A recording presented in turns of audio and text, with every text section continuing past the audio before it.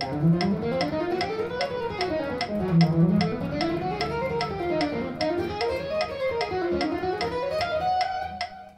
this lesson, we're going to talk about some picking strategies that help me to play faster on the guitar while using alternate picking in combination with hammer-ons and pull-offs.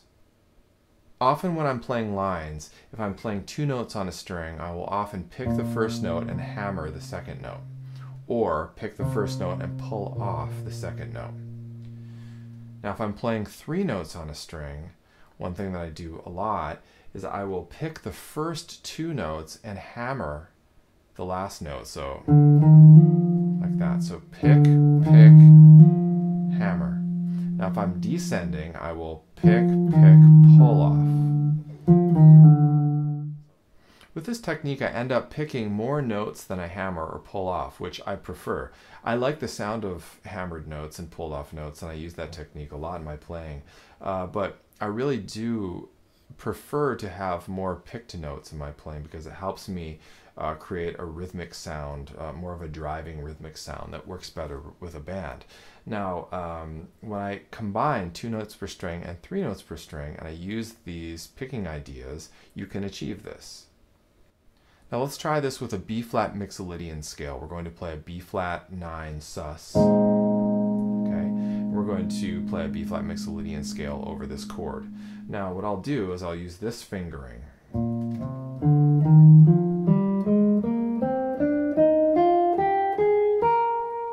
Okay, I'll start with 2 notes on a string, then 3 notes, then 3 notes, 3 notes, 3 notes, 2.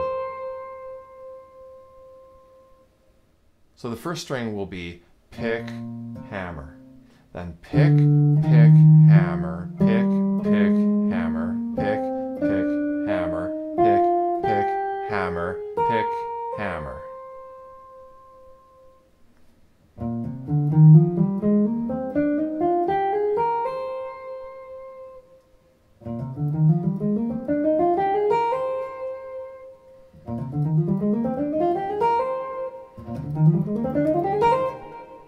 Now you can hear from this technique that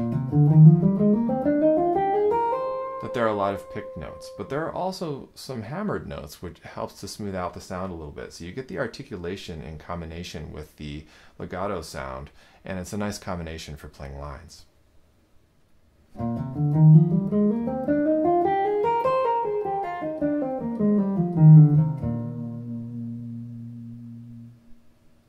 In that example, you can hear pick, hammer, pick, pick, hammer, pick, pick, hammer, pick, pick, hammer, pick, pick, hammer, pick, hammer, pick, pick, pick, pull off.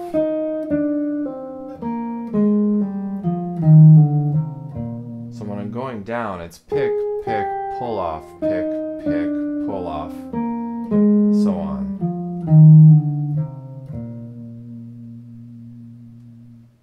I've taken the time to analyze my own picking style in order to teach it, but this is something that has developed over time and basically developed naturally just by using my ear and using my intuition. And when you do that, things tend to just develop naturally. But I find that it's pretty consistent throughout my playing. I'm able to get articulation and a smooth legato sound all at the same time when I'm playing linearly. Now I'm going to improvise over a B flat 7 chord using mixolydian, and I'm going to demonstrate this technique.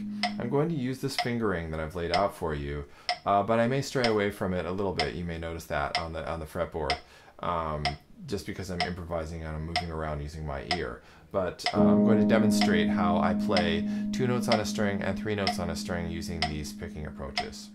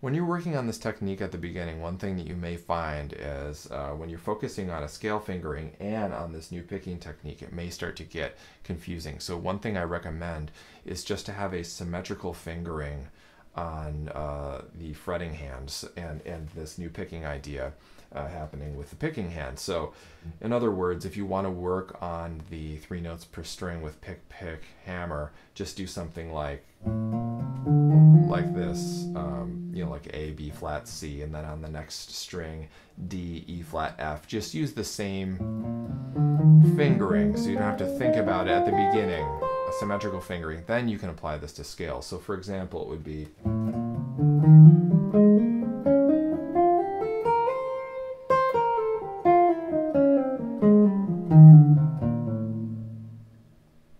so that way you can focus more on your picking hand and less on the fretting hand.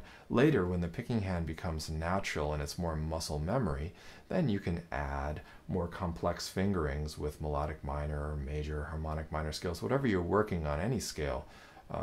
So once the picking hand is really happening and it's muscle memory, then the fretting hand can fall into place much better.